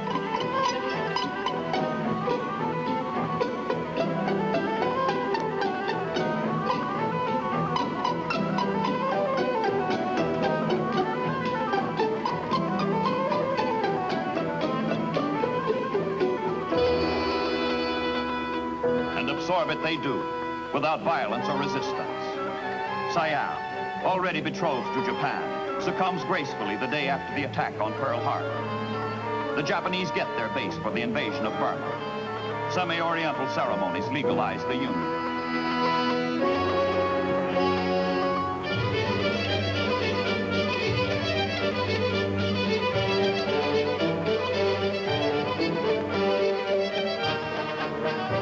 After Pearl Harbor, the Imperial Japanese Army bursts across the border of Siam into Burma. 5 months of ravaging and slaughter lie ahead before the Allied defenders are split and shattered. Into central Burma go the invaders on the road to Mandalay. Mandalay, whose conquest will cut the Burma Road. In May of 1942, the city falls. China is isolated. China is cut off from her allies.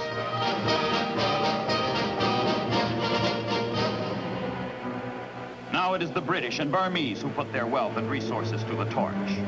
These the enemy shall not have. The flames that were lit in China now scorch the earth that is Burma.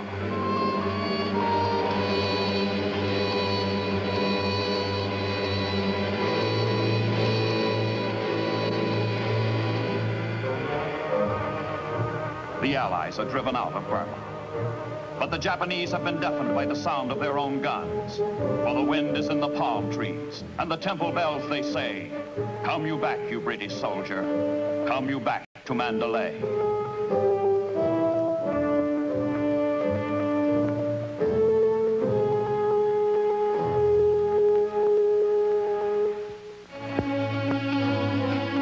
In Canada, in Quebec, Allied statesmen and the combined chiefs of staff plan their return to Mandalay, to Chongqing. China, Burma, India have moved to the forefront of global planning. China must be kept in the war. Land communications must be reopened. A supreme commander is chosen to direct the campaign in Southeast Asia. Admiral Lord Louis Mountbatten. From the island of Ceylon, from bases in India, Lord Mountbatten marshals his sea power, without which no land campaign will be possible.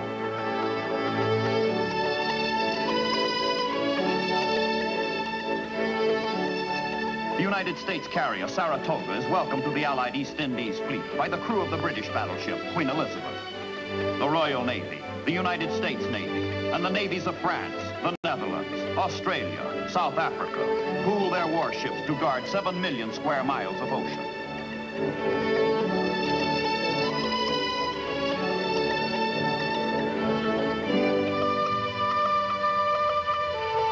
The mission of the fleet in these waters is threefold. Deny the Indian Ocean and adjacent waters to the enemy. Cut his communications with Burma. Protect the Allied convoys, on whose safe arrival the destiny of Southeast Asia now depends.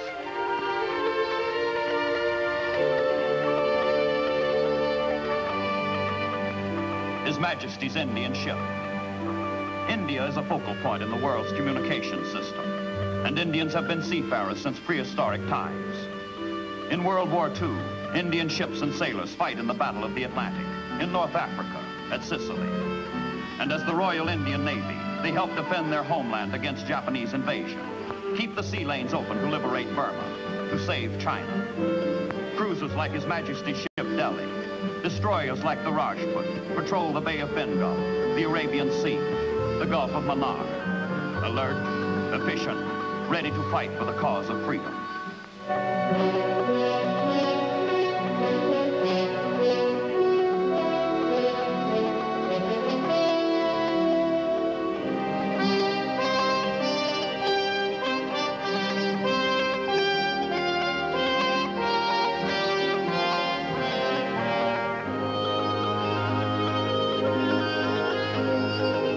Axis submarines, German, Italian, Japanese, prowl the Indian Ocean.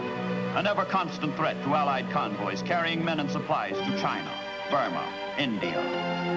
The main body of the Japanese surface fleet has more than it can do to cope with the United States Navy in the Pacific. But there are Imperial submarines to spare.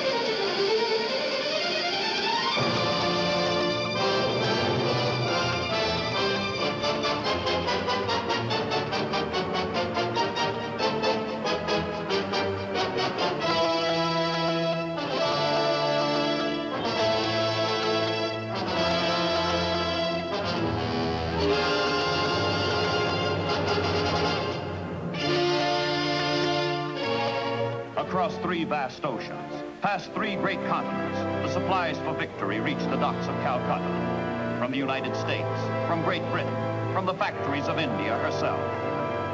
Half a world away, the war in Europe demands and consumes millions of men, billions of supplies. Half a world away, the war in the Pacific demands and consumes more millions of men, more billions of supplies. Calcutta gets only what can be spared from democracy's ever-emptying arsenals.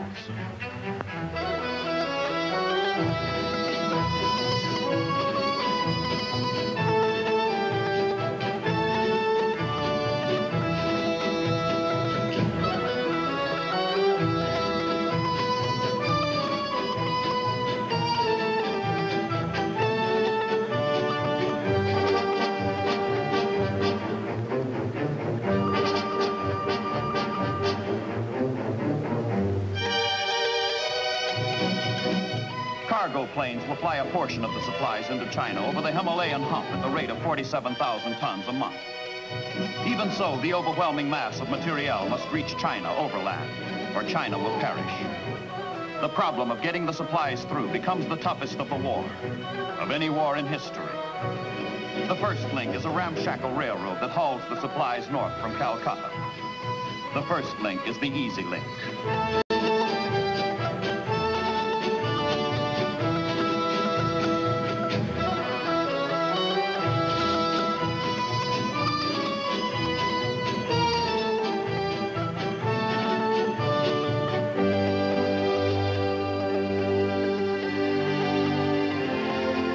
With Southeast Asia overrun by the Japanese, with the Burma Road cut, Allied supplies pour from Calcutta to Lido, on the border of India. From Lido, the Allies must now hack a road out of the central Burmese jungle, fighting the enemy and nature all the way to join up with the old Burma Road. Troops, supplies, equipment assembled to drive the Japanese from Burma, to build the road, and to lay a pipeline along the route to carry desperately needed oil and gasoline to China. But before engineers can build, armies must fight. And before armies can fight, man must wait on weather. The monsoon that storms in from the Indian Ocean at every change of season, lashing jungle and mountain with warm, paralyzing torrents of rain.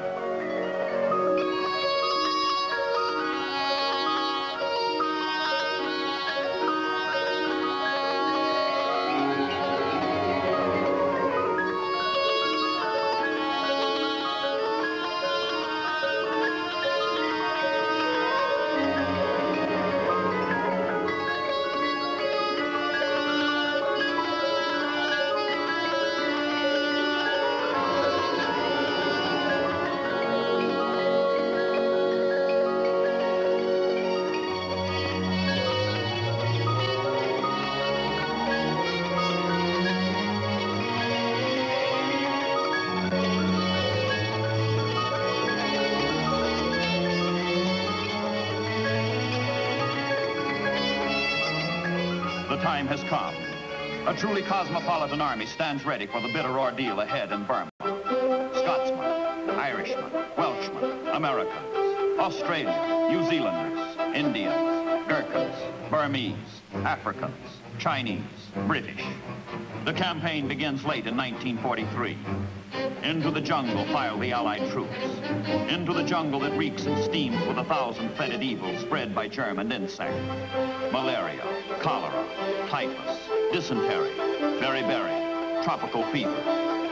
It will be a war of hunting and stalking, of ambush and infiltration, of sudden alarm by day, of strange terrors by night.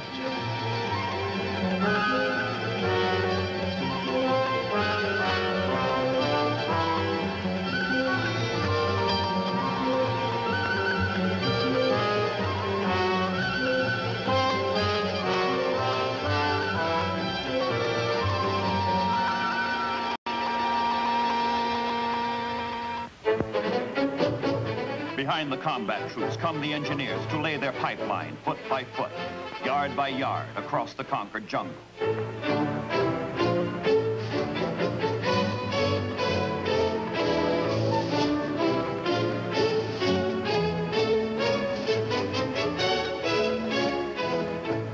And foot by foot, yard by yard, the road begins to creep across the conquered jungle.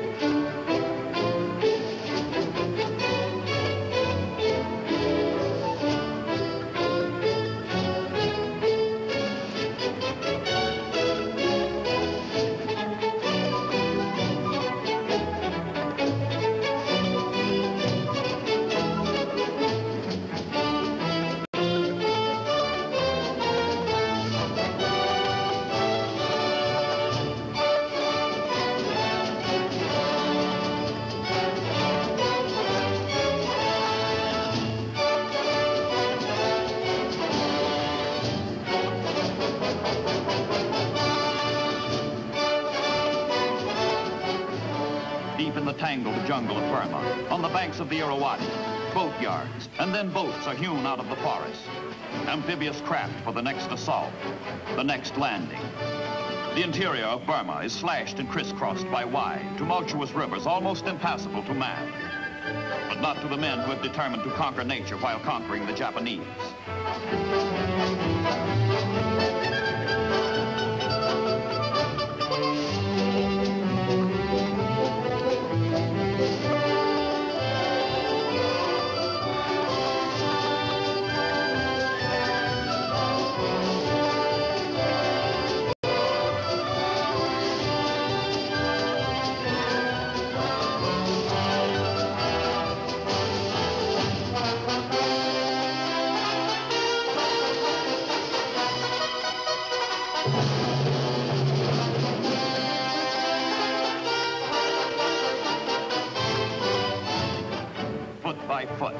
yard by yard, and then mile by mile. The men, the pipe, the road move forward toward China.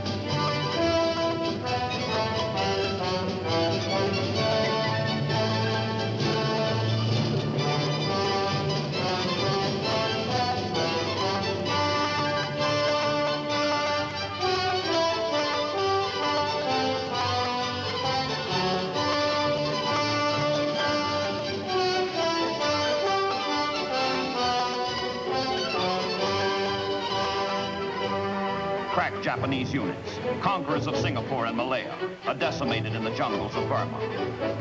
And the vultures, they never had it so good.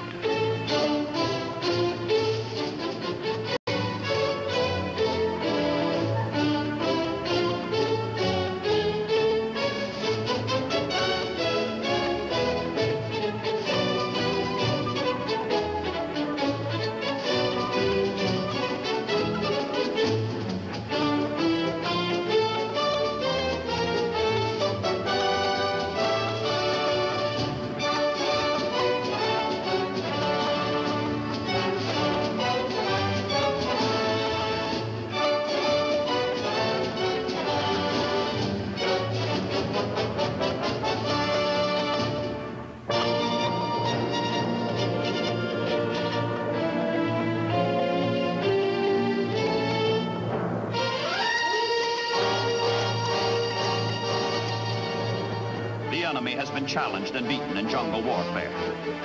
Churchill never made a truer statement. In spite of untold hardships and frustration, in spite of the hazards of nature and the enemy, the men who made up the Allied forces in Southeast Asia meet the challenge and overcome the obstacles.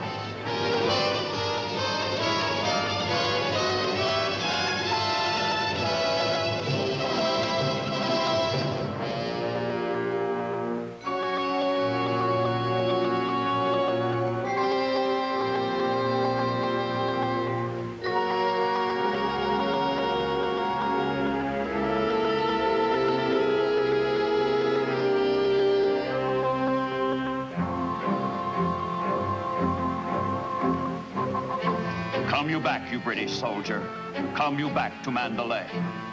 And back they come, the British 14th Army.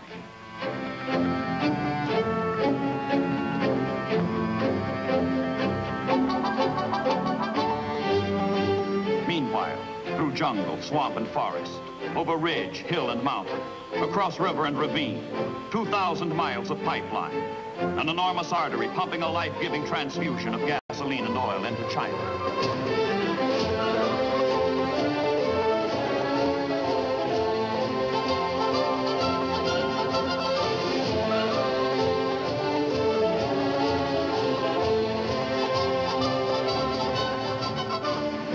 Many called it impossible. But the Lido Road becomes one of the greatest feats of construction in man's ancient endeavor to move from one place to another.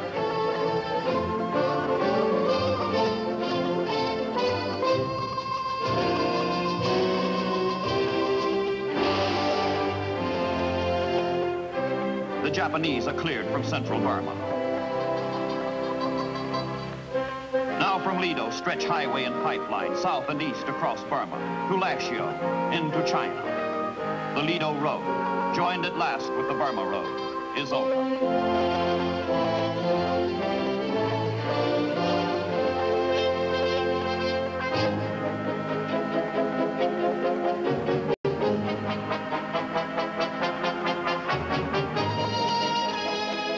In January January 1945, the first convoys head for China, bearing relief for a free country from the free world. The supplies the ships brought in from assembly lines thousands of miles away roll in endless procession toward China.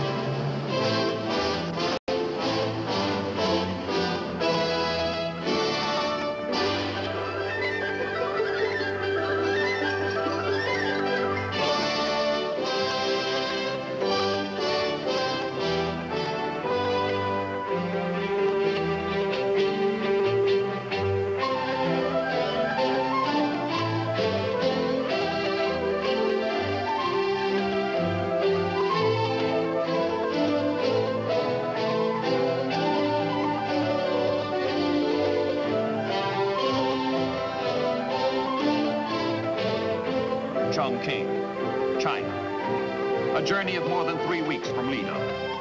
At last, at long last, China is one with her allies. At last, at long last, the East joins hands with the West.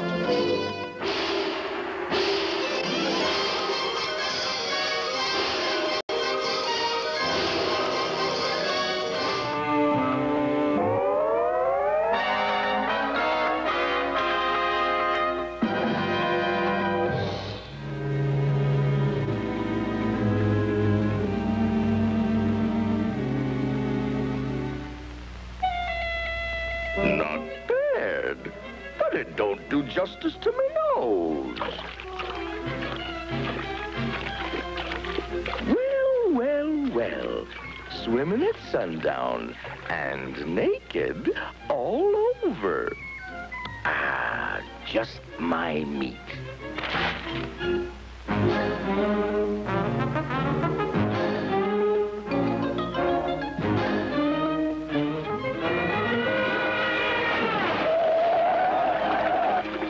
Why, it's Snafu. I never forget a face.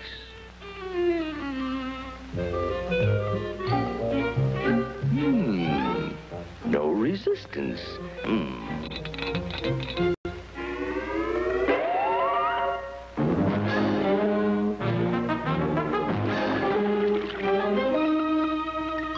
Now, where did that little son of a gun go?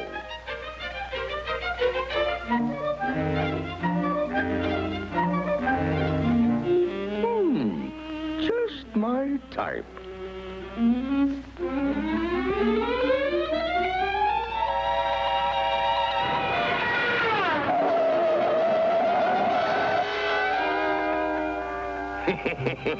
Caught me with his pants up. But I'll show the little...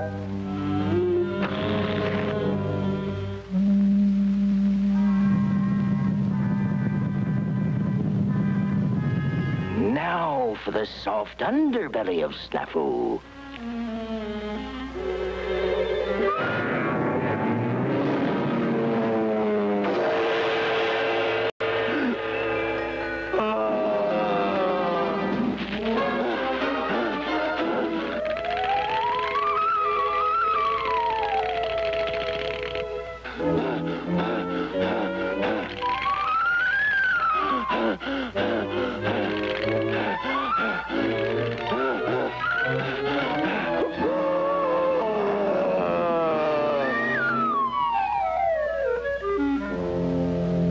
Geez, I shot the wrong man.